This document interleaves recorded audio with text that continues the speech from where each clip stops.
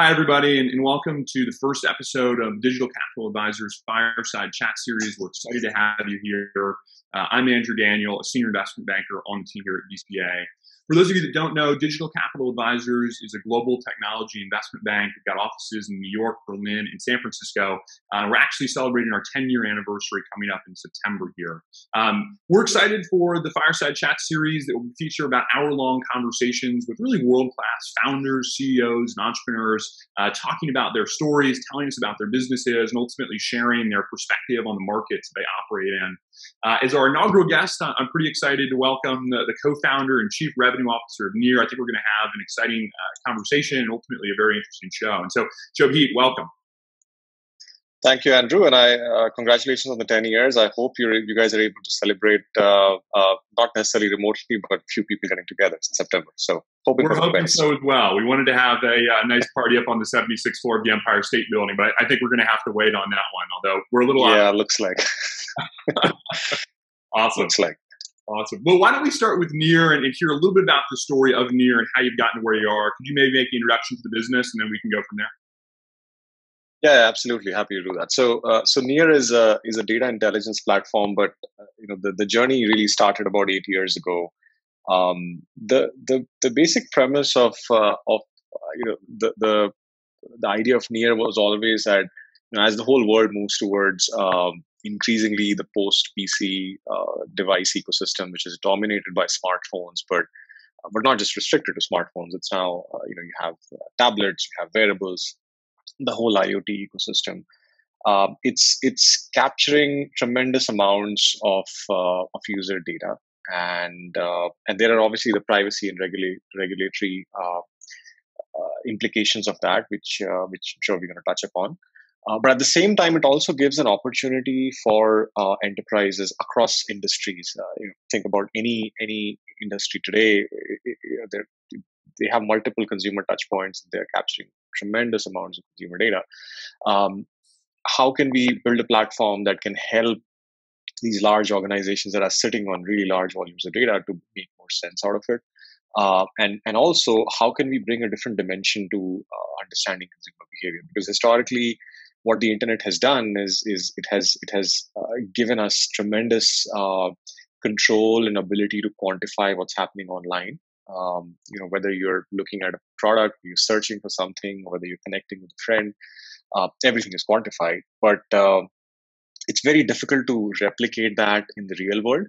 And with devices that have come in and come to dominate our lives and be such an integral part of our daily lives of the past decade or so, give us this unique opportunity to understand what people are doing in the real world and sort of mapping that online and offline journey together into getting a more holistic view of the consumer. So that's really what the premise was. And as you can imagine, like it is with almost all startups, what we started and what we are doing today, there's been a fair bit of evolution that has happened. When we started the business late 2012, early 2013, it was predominantly around leveraging mobility signals and movement data, which is mainly from the devices, Wi-Fi access points, some of the telecom providers. And we use these different signals to be able to understand in a more anonymized fashion how people are moving around and how people are behaving in the real world. That gave us deep insight into not just where they live, where they work, but also what we call as deviation from their routine, which is when you're not at home and when you're not at work, what are the places are you going to? And that actually, if you think about it, defines a big part of your lifestyle. Do you like going to the beach? Do you like going to grab fast food more often than some of the other people, and so on, right? So it's a very good indication of not just what you think you want to do, but what you're actually doing, right? So it complements what you're doing online pretty well. And so we started with that. And the other interesting thing about the company is that we started east, we started in Asia and then sort of went to Europe and then North America. It's quite the opposite of, call it counterculture, quite the opposite of what a lot of tech companies do. But interestingly, what that allowed us to do was to focus on building the technology for all the markets, because when you look at the international markets, be it in Europe, be it in Asia, they're quite fragmented. They're not as big as the US, and that forces you to think and design and architect your platform in a way that can scale across very heterogeneous environments, be it in terms of the customer expectations, be it in terms of the quality and the scale of data, be in terms of the nature of partnerships that you'll have to do, the use cases that you'll have to support. And that has helped us tremendously in our journey to becoming a global company. So in effect, we started with movement data to understand real world behavior of consumers. We were aggregating data at a pretty large scale. But the past 18, 24 months, what happened was that, as more and more customers were working with us and partners that are working with Near, they started asking us more and more about, what else can I know about people and their real world behavior. And that's when we started thinking about augmenting the basic understanding of consumers, which is where they live, where they work, what places they visit, with things like the transaction behavior, what are the weather patterns in places that they are, what kind of events are happening in places that they're visiting, and what kind of commute pattern they have, what's the traffic flow like, and so on and so forth. And that really helped us envision what the platform can be in the next 5 to 10 years. So it's been a very interesting journey in terms of the use cases. Also, we one of the primary use cases for us has been using this data for CMOs and the marketers to be able to understand consumers, their behavior, segment them in real time, and then be able to activate and target them, engage with them, and then be able to measure how effective their investments have been. But again, we took a slightly different approach there because we knew that it was very difficult for us to build as a managed services organization across 25, 30 countries. So we took more of a software and technology-led approach. We built a software.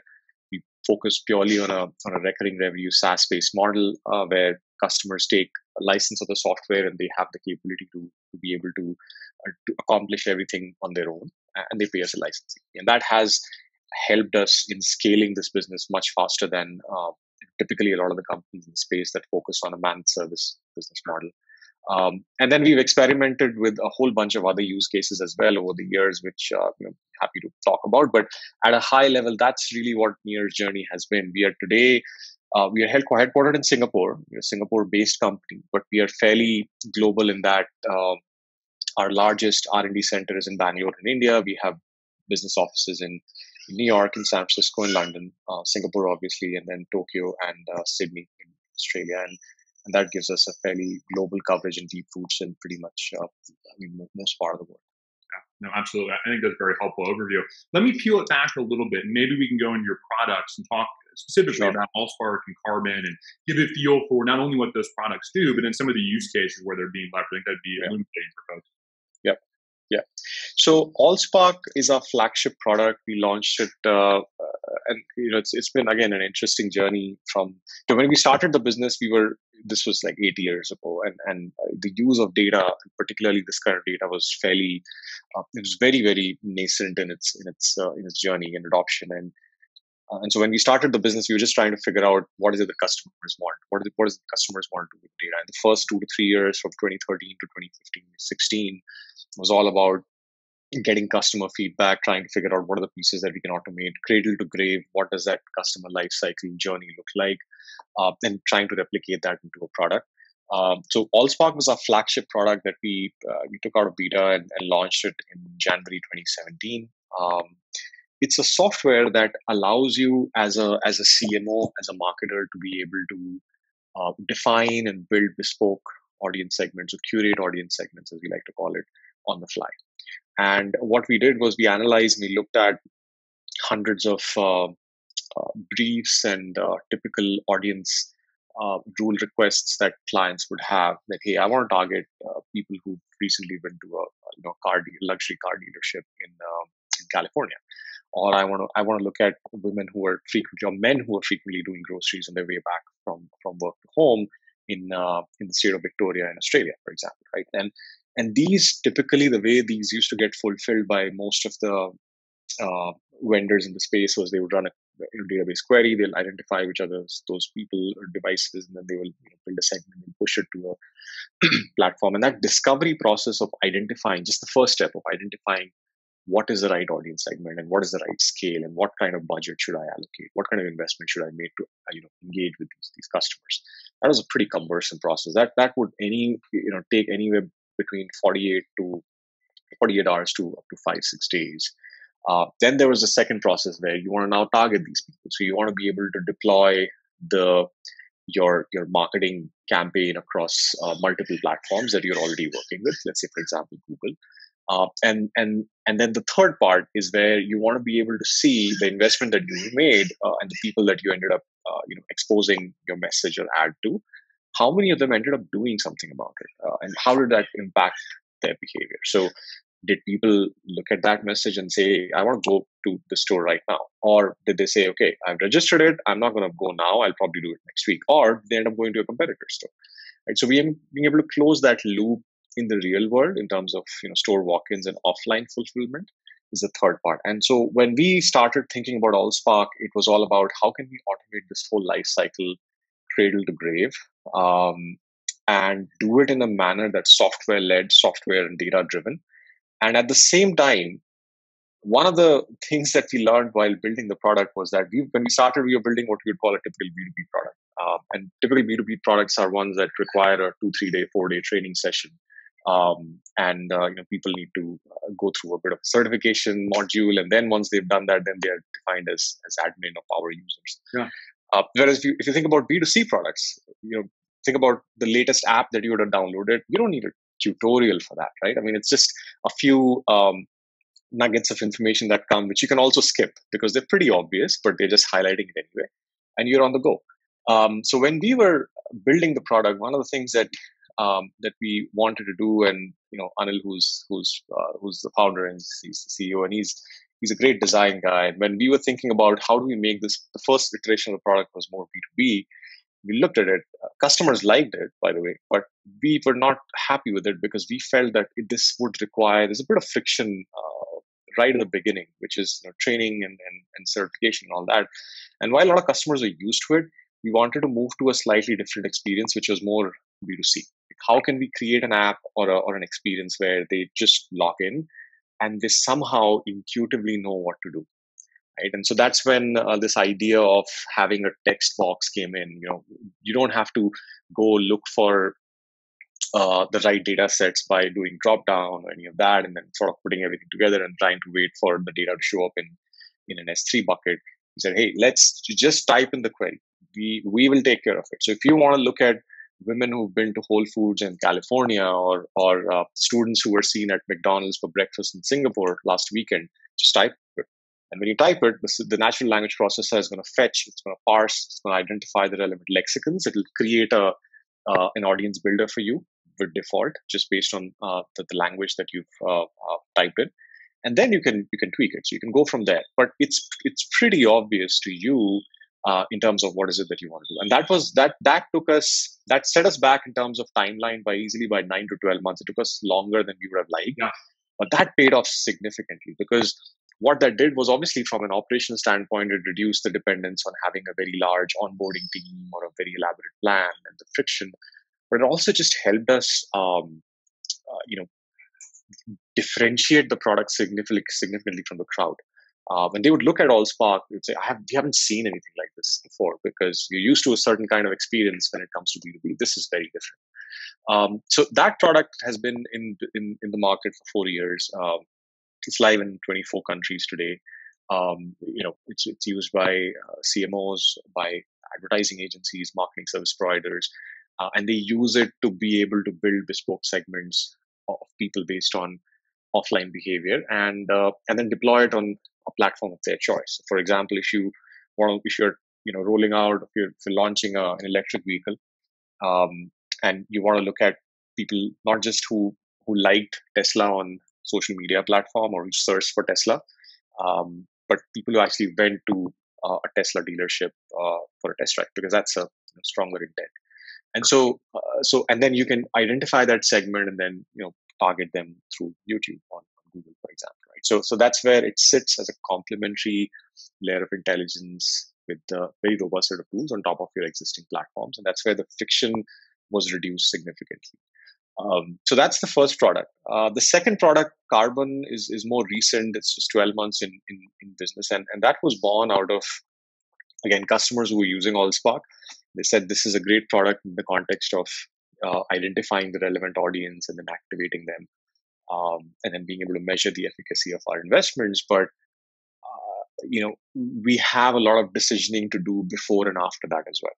Right? So if I'm a retailer or an FMCG company, how do I even know that this is the right audience I want to target? If I am a bank and I want to be able to sell a home loan product, how do I figure out who are the people who are looking for one, who are looking to buy a house, and two, who would be in the need for a home loan product, right? So there's a lot of decisioning that was happening pre and post, which a lot of customers said that this particular product does not solve for, and hence we would love to be able to access the underlying data and the APIs to be able to get a much better understanding of consumers. And one way I like to explain this is that if you think about any you think about a retailer, you think about e-commerce, bank, a media company, they have a really good understanding of what their customers do when they are in their environment. So if you're an e-commerce app, you know what customers are doing on the app. When you're a news site, you know what customers are doing when they're online reading news articles. The moment they leave, that's when you lose them. Same for a brick and mortar store. And that's where we come in. If we can augment your understanding of your customers with what they do when they're not in your environment, then you can use that information to really get a much better understanding, as well as use it for taking far more informed decisions, increasing the average revenue per customer, driving personalization, enhancing your understanding of their behavior, etc. So that's really how Carbon came into the picture. No. Let's step back a little bit, because I think Near has followed a very interesting transition that's occurred in the business and lifespan. I think you've hinted on a little bit, which is starting around mobility, maybe location or geospatial, then moving towards transaction, moving towards identity, and ultimately building with two combinations of products, a very broad spectrum visibility towards the consumer, which, by the way, from an accessibility perspective, ease of use perspective, and ultimately technology sophistication perspective, has enabled you to grow very rapidly. I think a lot of that's benefited you in regards to the financial growth. And so I'd be curious, as we kind of break those pieces apart, how you think about each of those, right? Location intelligence, some of the new data sets, whether it's transactional identity, and ultimately where we're headed. And so maybe we can start in location and geospatial, and how you think about the role of location and geospatial data relative to targeting efforts. Yeah, that's a great question, and it's one that we not a day goes by when you don't think about it. Obviously, sure. Location data is it's a very interesting, and first of all, it's still such a new space. The idea of geospatial data has been around forever, but the volume and velocity of data that we've all of a sudden had access to just in the past decade, we obviously never had it before 2008-9, when the smartphone started to proliferate. So the space is still, in that sense, fairly new. And one of the things that a lot of people don't realize is that even though you've had this whole geospatial industry for decades, and you've had these companies that have done extremely well, and they continue to, most of those platforms are not designed to handle the volume and velocity of data that we are seeing today. Most of those platforms were designed with the idea of having some cartographers doing some data collection, doing some aggregation, cleaning, and then being able to basically plot it on a map and then deliver some insights. But that data is not as dynamic, anywhere near as dynamic or as voluminous as what we have today. So on one hand, you have these really large data platforms that are mining very large volumes of data. And then on the other hand, you have these geospatial platforms that are really good at visualizing and deriving insights, but they're fairly static. And true location intelligence platforms are the ones that sort of are at the intersection of the two, in our view, where you're not just analyzing very large volumes of data. You're applying machine learning and AI to be able to make sense of it. but you're also being able to, you have the capability of bringing the best of the traditional geospatial world to be able to give a visualization layer that helps them bring that data to life, that helps them derive the insights. So, interestingly enough, when this whole world came about in the past 10 years, the most obvious use case has been in terms of either funding an ad based model, so using the data for running ad campaigns as a full stack solution with managed services. And there are a number of companies in the US that have been doing that to a relatively successful degree. But then there's the other part where it's more consumer focused, where how can you provide use location to provide really valuable services to end consumers. And obviously, now you have this whole online and offline space where the transaction happens or discovery happens online, fulfillment happens offline, and so on. And whether it's ride sharing, grocery delivery, food delivery, social networking, etc. Sure. And I think that evolution has meant that you have on the supply side, you have access to really good quality and high volume of location data. You obviously need the tools and the know-how to be able to make sense of it. I mean,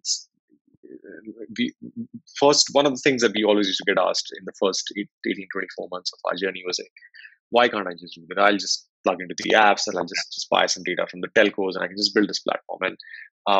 And it was quite funny to see that, because technically, yes, you can do everything, but is that where you really want to spend a lot of your time and energy over the next few years? Because it's going to take a few years to do it, right? Or do you want to just work with someone like us who's been doing this for years and are experts in this? So there is a lot of tool set and investment that you need to do. You need to understand not just where the person is, but what that place is. Is this an office? Is it a residential area? Is this a hospital? And then you need to be able to plug in a lot of gaps, because this data is still quite noisy. If you're privacy compliant, if you're worried about using data only that comes with consent from the end user, you're not going to get a whole lot of data. You will get some data, and then you have a lot of gaps. And that's where data science and machine learning comes in. So while on the supply side, there's been accessibility, data has been increasing, obviously with the proliferation of cloud and computing costs going down. It's given us and a lot of companies the opportunity to maximize what you can get out of it. On the demand side, though, it's a very different story. So advertising, marketing as a business model is more conventional, and I think it was the idea of understanding consumer behavior based on the real world signals is something that was embraced fairly quickly by marketers. But when you think about some of the other use cases, be it hedge funds using it to generate alpha, which I'm sure you'll be very familiar with, being able to use this for smart city development, urban development, infrastructure planning, being able to use this for site selection. Where should, as a retailer, should I open my next store? Whenever it came to someone getting access to refined but still data feeds rather than a full-fledged workflow product software, and they had to really wrangle with the data and then be able to generate their own insights and then be able to fill it in their own custom stack or workflow or data lake or what have you, derive the recommendations and act on it. So as a retailer, if I give you all this data, say this is all the data I have about your stores, about your competitor stores, people who are going there, their behavior. In an ideal world, you should be able to use it to decide, okay, these are the 5 places where I should be opening my next stores.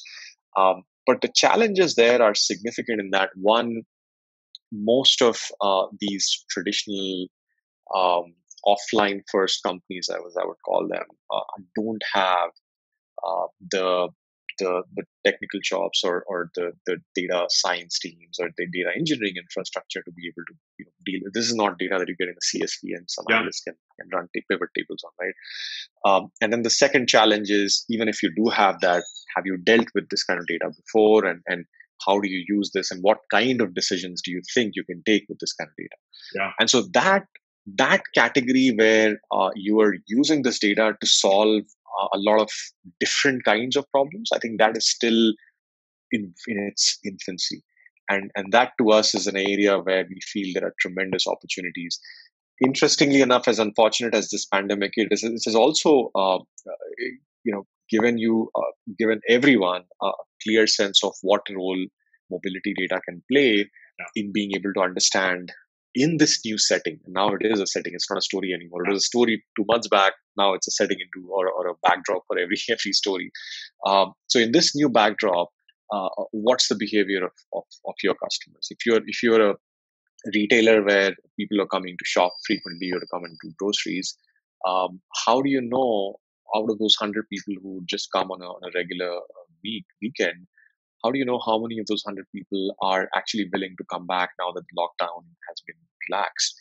And how many of them are not going to come? They will just stay at home. They're not going to take any risk. So on that spectrum of risk takers, risk averse, and then people who are somewhere in the middle, balancers, where are your customers? And probably the most compelling signal that you need to look at is what is their behavior. How are they moving around outside of the house? Are they leaving the house at all? If they're not, then as a grocery retailer, you need to think about what messaging you want to drive to them. They're not going to leave, so you might as well drive them to your e-commerce app. Whereas if there are people who are leaving or going out and about, you can drive them to your store, but then you probably want to educate them about social distancing, sanitization, and so on and so forth, right? So COVID has actually brought to the fore the capability of, or the value of mobility data and location data and the role it can play in. I just gave you an example, but think about hotspots or how strictly quarantines are being followed in certain areas, which are the red zones, if you can call it that, or potential risks of spreading. We've seen a lot of instances where unfortunately this has happened, where you have a lot of people gathering and then there's a super spreader and then they just go all over. And how do you do contact tracing, right? So in all of those areas, location data, movement data can play a significant role. And what that has also done is it actually expedited or accelerated, forced governments to also really think about how they can embrace technology and data much faster in making decisions, which probably would have taken much longer, but now we are seeing that happen much faster. Yeah. I think from the banking perspective, we see it quite similarly, right? There's really been an evolution in geospatial and location intelligence from two separate camps. I think you've hinted at. And on one side, I'll start with where you ended, which is on the demand side of things, in the advertising world, you have these companies that have been built mainly to leverage fairly commoditized location intelligence data into ultimately advertising solutions, right, for targeting purposes. Yep. That comes in a variety of linguistic forms. You hear a lot of different marketing messages around it. But the reality is that it's fairly commoditized, right? And I think one of the things that buyers really struggle with on that side is, why do I need to go own that business, right? If I'm going to go spend 50 million or 100 million or 200 million to go buy somebody, am I better off spending that money internally and building something that's exactly what I need, knowing there's a time gap there, but what is the buy versus build analysis? And so I think there's a lot of companies that fit in that category that have not built SaaS platforms, right? They've built programmatic businesses really, and are now getting some margin on top of what you get in the standard kind of DS setting, because they're layering in some kind of targeting, which is great, but is that a sustainable market position? And I think the second wave of development was really geospatial intelligence, typically labeled, but it's the platform players, right? And it's saying, well, yes, we might pull from data exchanges, right, and have access to fairly commoditized data to some extent. What we're doing that's different is we're deriving actionable insight on top of that data. So they're taking that location intelligence data from a variety of sources, embedding it into a single platform, and then figuring out, how do we not sell this as a programmatic solution, right? Knowing because the economics and valuation are pretty different, but instead sell it as a SaaS solution and ultimately try to build something that a user wants to go use with a lot of value laid over the data source, that it's really difficult for them to go say, I'm going to go build it internally. And I think the evolution that's happened is emerged two separate groups of businesses where, one set has done much better than the other. I think the folks who have built platform first, where ultimately somebody's paying SaaS tools to ultimately use the platform, are doing much better. And I think what we've also seen, and COVID, I think, has helped to accelerate this as well. Not only has digital adoption enhanced, right? This is a sector that the data has been around for probably 10 years, or maybe 12 years, maybe you want to trace back to the beginning of the smartphone, as you hinted at. But adoption from customers, I think, is much newer, right? If you look at where customers in aggregate really understand this, it's relatively new. You're talking the last 5 years. And so there's still a lift to happen where customers say, I absolutely need these targeting capabilities. And I think we're getting closer to that. And I think COVID helps to ultimately accelerate that adoption, right? And make people say, we're trying to deal with the online right now, right? And if we're a retailer, we're getting a lot more effort spent into our e-commerce. We're getting used to that data and what that feel looks like. And maybe when we go back to our offline setting, we should figure out how to merge these two worlds, right? We've captured information, we've captured data. How do we bridge the gap here to make our offline more interesting? And I think at the same time, the ROI minimums, that is the level of return needed on the dollars spent, whether it's targeting, whether it's advertising, whether it's whatever, has increased, right? And I think folks have a real sensitivity towards the dollars they're spending. And I think that, again, all aids in the adoption of can we be more informed?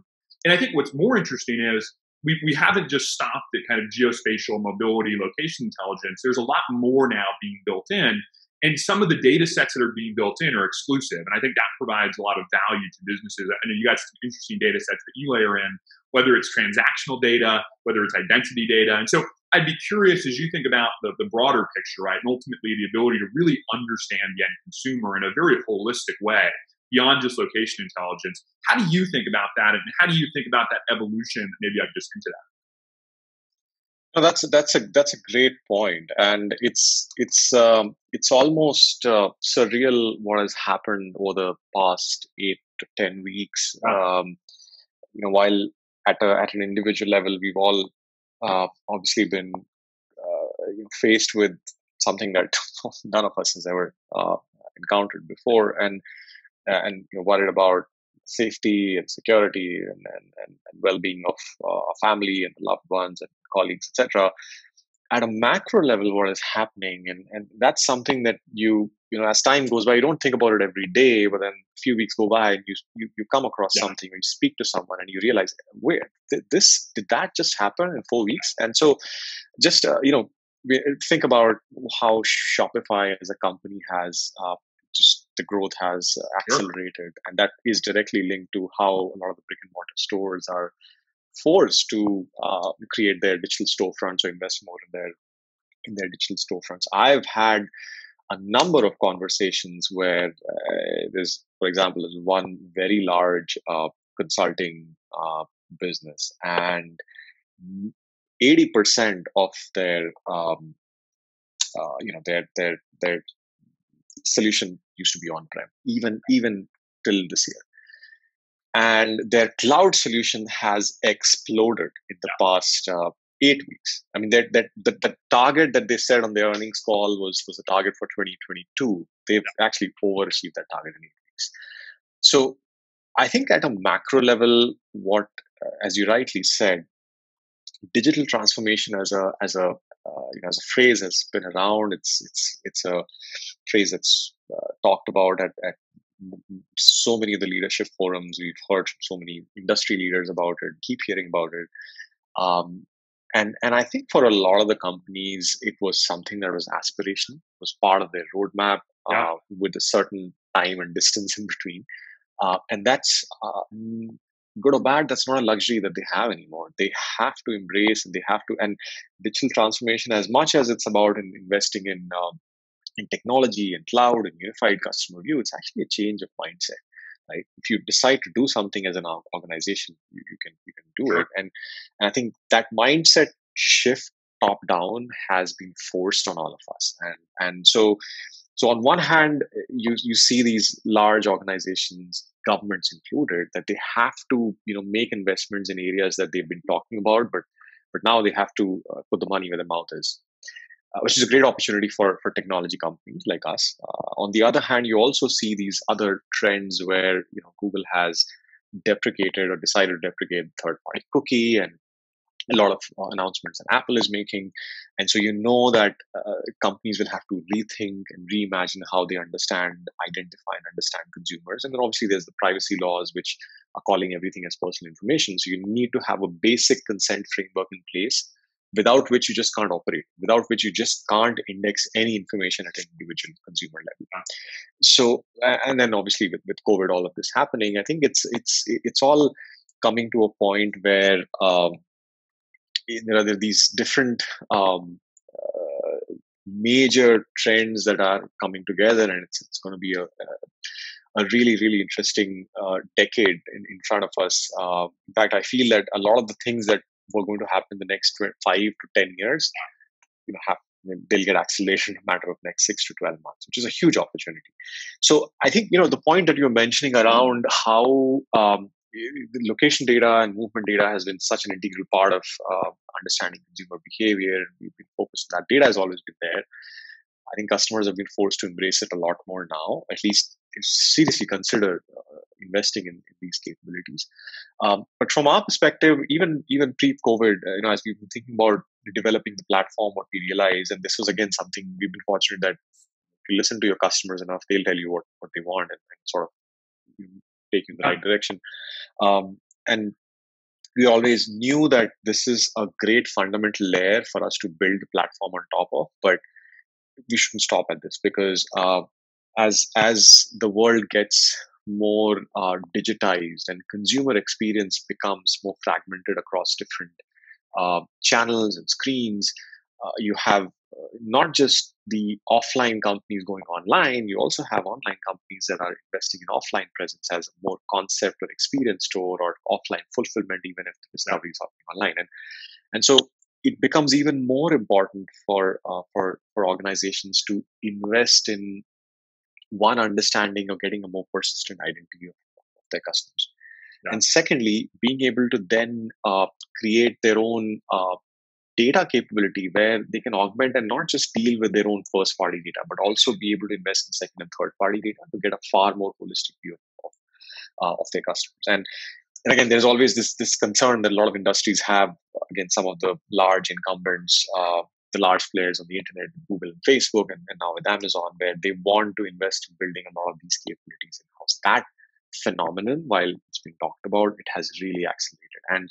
And so one of the core part of our strategies has always been in getting access to, as you said, differentiated, exclusive, unique data sets, which help us bring a very different flavor to the insights that we are able to derive. So be it in terms of getting access to highly differentiated Wi-Fi or beacon data or telecom data. And these are all very different signals that act very differently. So GPS is fairly accurate. And it comes to the signal which allows you to target that user. The cell tower based data is not necessarily as accurate in terms of just the granularity, but it's very, very persistent. So you're getting signals with high frequency. So it's actually very good for charting the commute path. So where the person is and where the person is going. And then on the other hand, you have the indoor positioning systems like beacons and Wi-Fi, hyper accurate. They are, they go down to almost 2 feet, 2.5 feet. But they are not, you're not in a store all the time, right? So you're moving around. And so it's not as persistent in terms of the MAC address and whatnot. So being able to use these different sources to be able to achieve different parts of or deliver different parts of the insights is one aspect. And then being able to augment that with what are the areas where customers are spending their money. So what product categories they're spending on online as well as offline. What kind of content are they consuming online? So you've had differentiated, unique value exchange partnerships with some of the largest media companies, app companies, which give us signals around what kind of apps people have on the phone, what kind of content they're consuming down to the content category. And then being able to look at a whole bunch of other signals, which then tend to be very enterprise specific. So for example, a lot of the customers want to be able to marry our data. For example, the banks want to be able to marry our data with their financial transaction data to be able to build more robust profiles. Again, the home loan product that I was talking about, where do people live in a certain neighborhood? How many of them are looking to buy a house? Are they looking to buy a house in an area where there is a significant delta in the home price of where they live versus where they're looking for a house? Primary targets for the home loan product.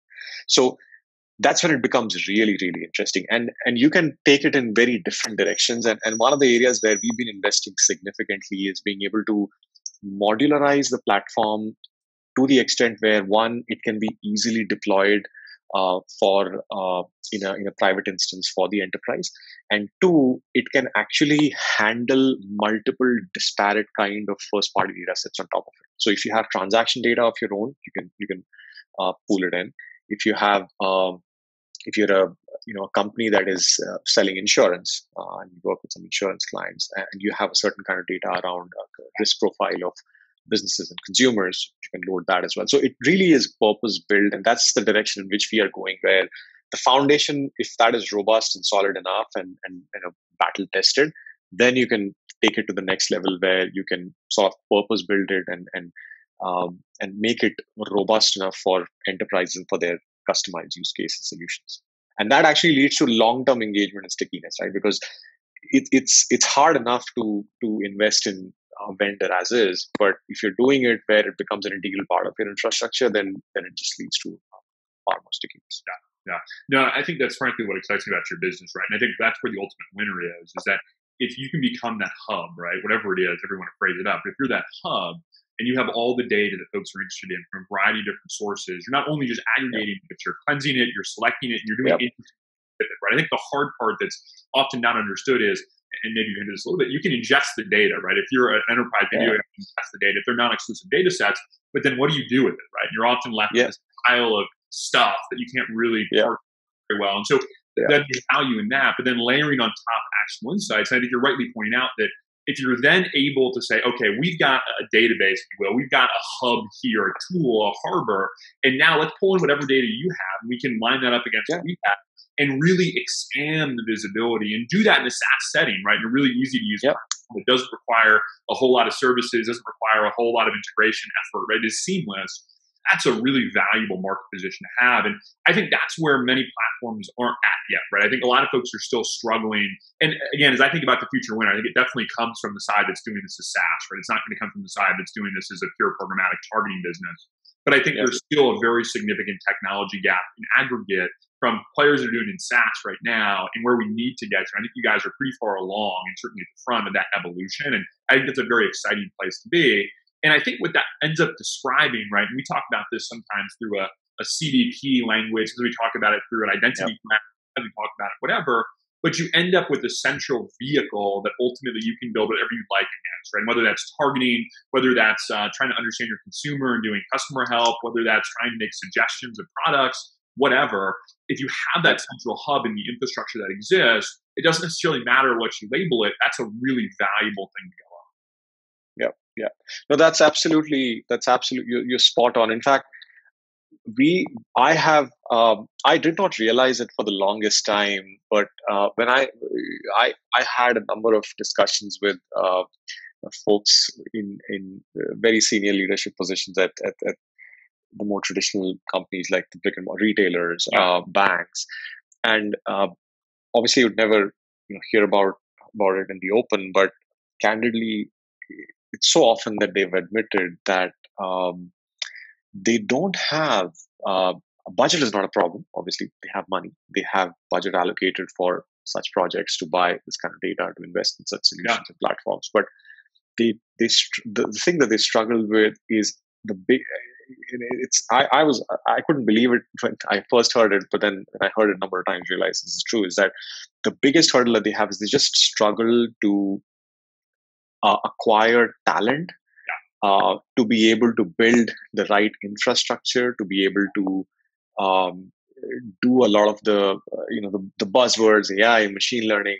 They hear about it, to be able to do any of that themselves, and that because they're competing with the tech companies and Amazon and Facebook and Googles of the world, and that's been one of the biggest struggles. And so to your point, I think what we feel is that, in that sense, what the CDPs are doing, there are a few different trends, right? I mean, CDPs also come in, different flavors, shapes, and sizes. It's a natural evolution to what the DMPs were, and it is in the right direction, given that third-party cookies and those kind of identifiers are not as persistent. We believe that one, yes, there is a need for a more robust solution in terms of having an identity graph, which we've been working on and investing in over the past few years, on how do we have an identity as a concept is at different levels of abstraction, right? It's at a device level, it's at an individual level in terms of the number of devices I have. It is at a household level, it's at a home address level. Who are the people in your family? Some of the biggest industries like television, for example, still works on household. It has no concept of individual until the whole thing moves to OTT. Exactly. So it is at different levels of abstraction. And so when we think about identity, we have to take into account all those levels of abstraction, because only then will you be able to build a solution that caters to different industries and different players within an industry? That's number one. And number two, I think the aspect that gets ignored, or it's not given the right amount of importance, is that a lot of companies think about identity as this single repository, and you guys have to ping my server, and you have to subscribe to my identity ID and use it. In our view, I think a lot of it is going to get democratized and decentralized over the next 5 to 10 years. Tremendously decentralized, and I think that's when the real value and power of this consumer identity and understanding consumer behavior will really get unleashed, when a lot of the control in terms of using it, wrangling the data, disseminating it, activating against it, generating insights lies with the enterprise. Because our experience has been that the way a bank wants to use this data versus the way a retailer wants to use this data versus the way a grocery delivery company wants to use this data, there's a world of difference. It's unbelievable how different they are, and not just in terms of how they want to use the data, but also in terms of just their own level of sophistication. A mobile first company thinks about and moves on these projects very differently from, let's say, a bank, also given the regulatory challenges with that. So you're right. I think this is a very integral part of our focus going forward, because we feel that is it's not our core business, but it's something that really underpins and brings all the value of the platform and the data that we collected to life. 100%. And again, I think our hope is that COVID-19 helps to aid in the transformation that needs to occur at some of these different use cases. And I think the reality is that each company is its own battle, and you have to understand the level of sophistication they have.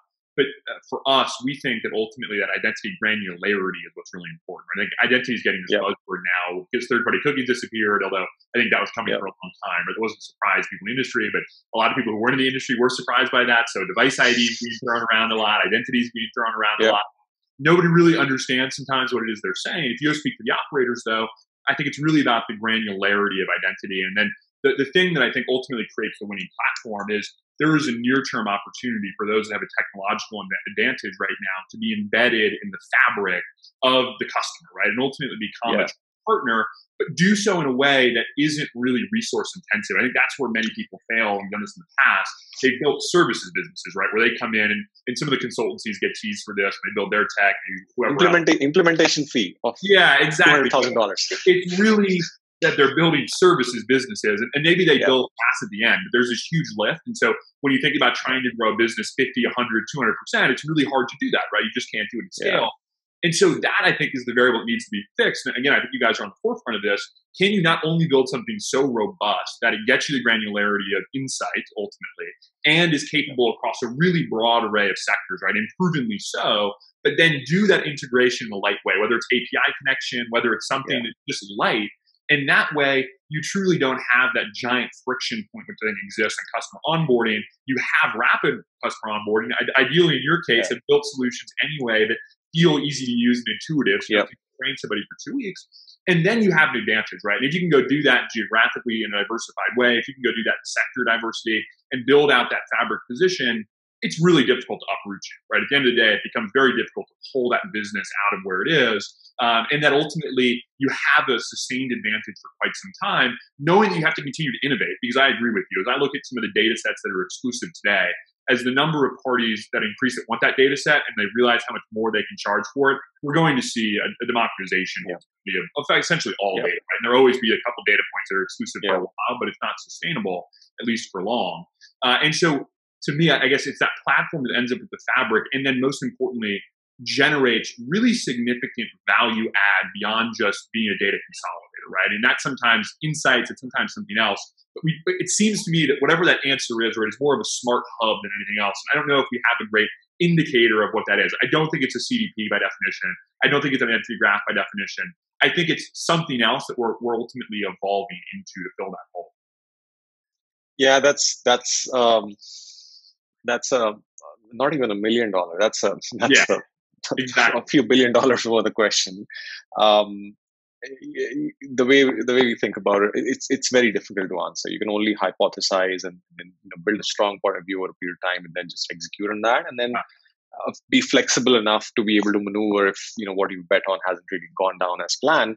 But we say you're right in that when we are talking to organizations, they are now the conversation 2 years, 3 years back was when cloud had started proliferating like crazy with obviously Microsoft and AWS taking charge and Google joining the fray.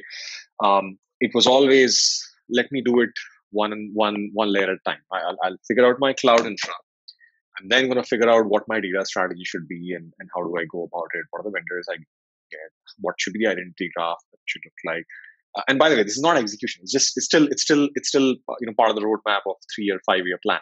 Yeah. And then I think about what are the products or the presentation layer on top, or what are the insights that I want to derive? How do I want to use this data? And so it was always this: I do one thing first. Like, give me 6 months, 12 months. I'll do this. I'll get Azure. I'll get AWS, GCP. Then I go to the next project, and that happens in 2019, and then the next one happens in 2021. Yeah. I think increasingly organizations are realizing, one, obviously the setting that we have today, they're forced to think in a very different manner. They don't have time, they're pressed for time and even in some cases budgets. And secondly, increasingly it's becoming a conversation of, hey, let's not look, these are not completely disconnected projects. One will have an impact on the other. And so now it's becoming a conversation of, hey, not just the infra, but the infra has to be, that decision has to come from my thinking and planning on what that data lake looks like. What is my identity graph strategy? How do I get a 360 view of consumer? What kind of data sets do I want to invest in? What kind of use cases do I want to drive? Is it personalization? Is it better marketing messaging? Is it to be able to do site selection better, capex investment decisions, generating alpha? What is it that I want to do with this? And I need to think bottoms up before I take that first decision. And I think that's a very, very significant change. We are seeing this, when we talk to the usual, cloud companies. We work with some of them fairly closely, and we're seeing that they're seeing that as well. That this has meant that all these various ecosystem players in the value chain have to work more closely together, and it's actually a good thing because then, very often what used to happen, we'd come in and then they've already decided a whole bunch of things, and they look at the products and say, "Oh my God, we've not even thought about this." So now I need to go back and rip off half the things that we've invested in over the past 18 months and just redo the whole thing. Or I just continue doing things as is, right? So I think that is a big shift in mindset. It's a big change in the decision-making paradigm that is happening, that will continue to happen. And again, CDPs, I think, are solving part of that problem. But if you think about it in a more holistic term, then there are a few different pieces that you need to solve for. Right? You need to think about identity. You need to think about how do you sit on top of some of these large cloud platforms.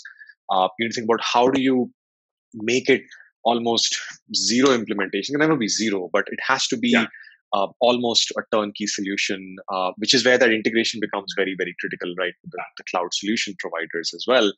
And then how do you support some of these use cases? If they're not supported by your product, do you have a partner ecosystem where you can go and say, hey, you can use our data, but we can integrate it into a different visualization layer if you want, if you're not happy with what we have, right? So there's a whole bunch of work that needs to be done. But again, it's a point of view. We'll see how this pans out. Yeah, no, 100%. And I think that the delay has always been on the customer side and less on the technology side, right? There are a handful, and this is maybe always the story. And I'm not sure myself, right? And so I know the feeling, right? You have a great tech, you want to go ask them to use it, and you find they only use 10% of what you're really capable of. And I think there's an education step, there's an adoption step. And the reality is that big customers, when they have privacy considerations, when they think about data, when they see some of the scary headlines that haven't affected them and they don't want to come back down, they're slow. And so there's an education step and adoption really at the end of the day that happens. And as we talked about, my hope is that COVID-19 at least brings it higher up the priority set to say, maybe we should go talk about this and spend time with the right providers and try to understand what we're doing and go really utilize and adopt those solutions. And that if the platforms continue to evolve while that's happening, there's probably a really interesting opportunity here for the next couple of years. And I think strategic buyers, right? If you think about the flip side of the bank, they're thinking about it as well, right? Strategic buyers want to own assets that can benefit from this. And so they're out in the market hunting as well, trying to find that solution that solves some of these things so they have the bet in place for when widespread adoption comes. And the reality is, if you go look at all the players in the space, right, and think about revenue scale, for the most part, if you stack on top of each other, that bottom half is pretty darn small, right? And the reason is they're having a hard time going to win customers, and there's a very select number of large businesses that are doing that well. But to me, the holdback has always been not the tech, although the tech needs to continue to evolve, but can you get somebody to use and adopt and then really take full advantage of a platform? Yeah. Yeah, and make sure that it's not just a product for early adopters, right? Because that's where a lot of the SaaS companies also struggle. You get to 1 million, 2 million, 5 million ARR, 10 million in some cases, and then you struggle to go beyond because and that's where the false positive comes in, that you think that these are all early adopters are great customers, but just a handful of them. So that makes sense. Completely agree. Completely agree. Well, look, this has been a pleasure. Thank you so much. I think we've really enjoyed this. I think folks that are listening to this later will also really enjoy it. And we're very thankful to have you here and really enjoyed the show. Thanks, Andrew. Thank you for having me. Love the chat. And hopefully we'll catch up at some point on the 76th floor of the Empire State Building. So I've heard so much about it. That sounds like a plan to me. It's one of the key selling points. Sounds good. Thank you. All right. Bye-bye.